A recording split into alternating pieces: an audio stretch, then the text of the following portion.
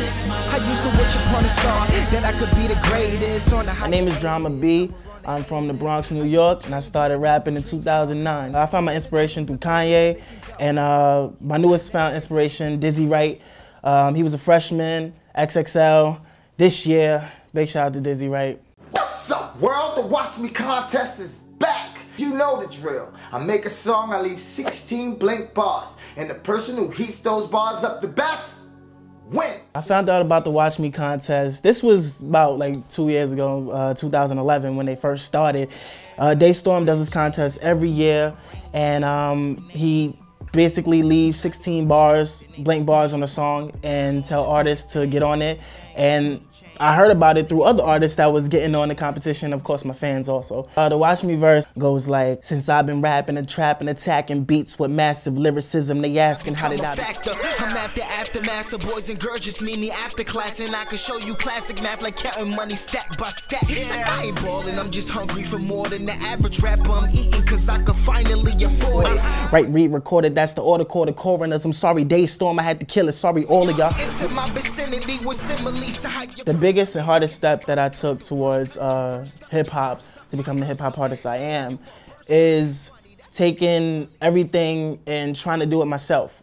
So, which means video production, audio engineering, and of course, marketing and promoting myself. All young girls beware, this pops off the chains. Bow Wow.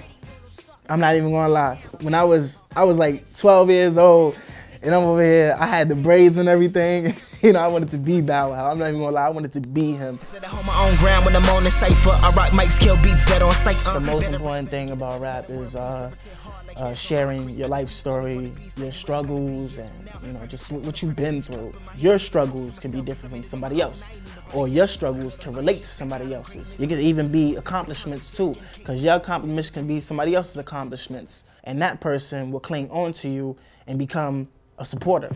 I'm wondering when this dream will come true. What does it mean for me to be interviewed by VIBE? Is that a real question? It means the world to me. I was on the train coming here. I was just thinking, like, what are they gonna ask me? What am I gonna do? Like, am I gonna make a fool of myself? Like, VIBE is big, like VIBE magazine, what?